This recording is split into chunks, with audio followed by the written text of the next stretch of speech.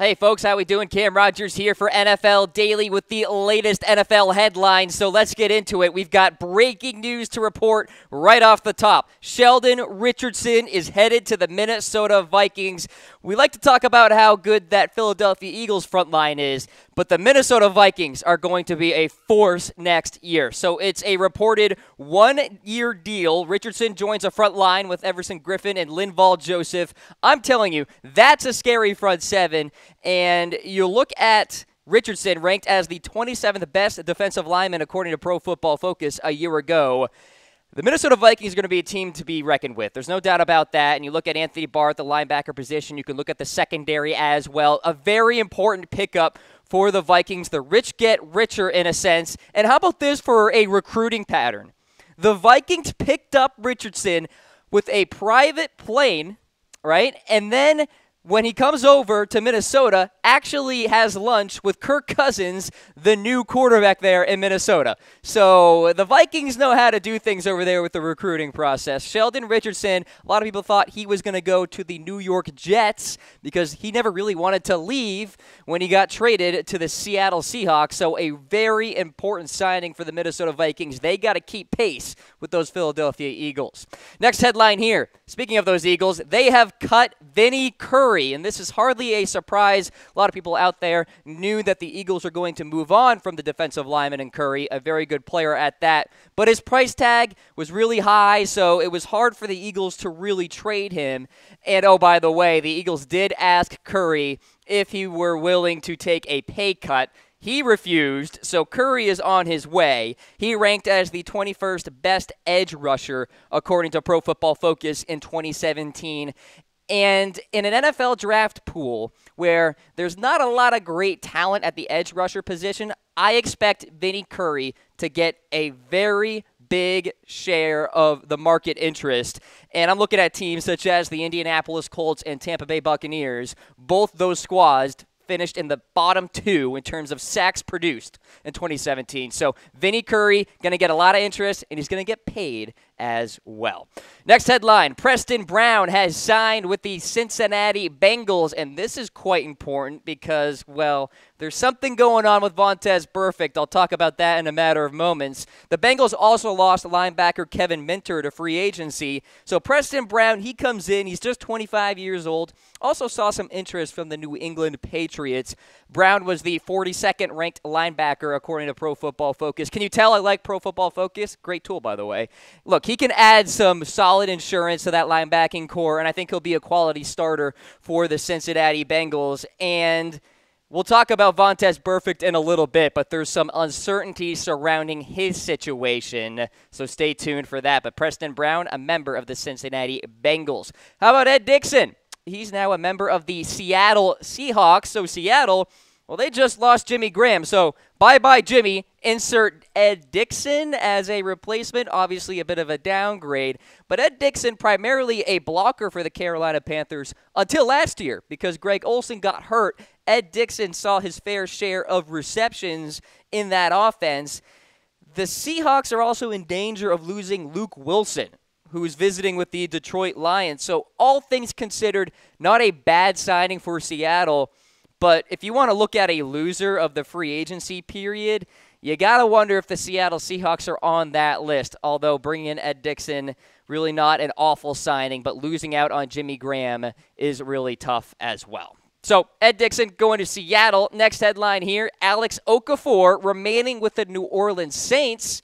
So this is really important for their defense and the continuity's sake. Defensive end Alex Okafor hanging around in New Orleans had a pretty darn good season when he saw the field in 2017. He's still recovering from that torn Achilles that he suffered after 11 games last year. But through that amount, he had 43 tackles, 5 for loss, 4.5 sacks, 4 passes defensed, and 2 forced fumbles. It's a 2-year contract worth $10 million, and this signing indicates to me that the New Orleans Saints are confident in Alex Okafor's recovery, so I think he'll be just fine for that defense, a defense that's going to be very darn good because, oh, by the way, they're bringing in Patrick Robinson, the fantastic slot corner. So Alex Okafor remaining with the New Orleans Saints. Next headline, Bashaud Breeland has failed his physical. He will not be signing with the Carolina Panthers. He will be back into the open market, and this came through the wires a few moments ago. What's going on with failed physicals, by the way? Ryan Grant, Bashaud Breeland, former Redskins players, too. Very interesting. Anywho, the Panthers are back to square one because, well, they lost Daryl Worley via the trade, right? He's off to Philadelphia.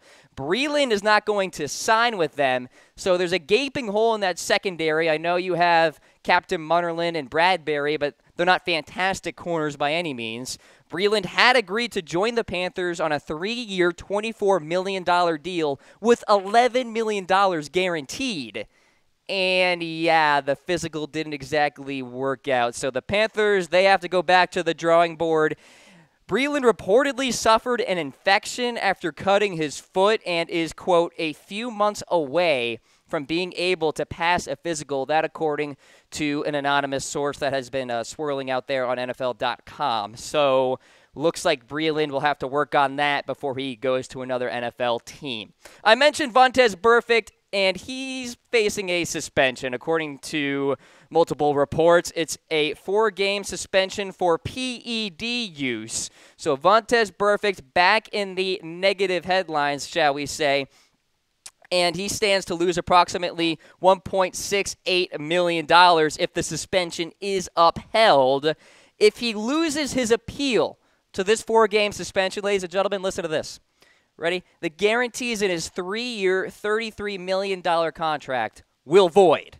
That's nearly $11.3 million. So despite the troubles of Vontaze Burfict, he's still a pretty darn good player. He ranked as the 12th best linebacker according to Pro Football Focus in 2017. Only played in 10 games, though, so not a full sample size.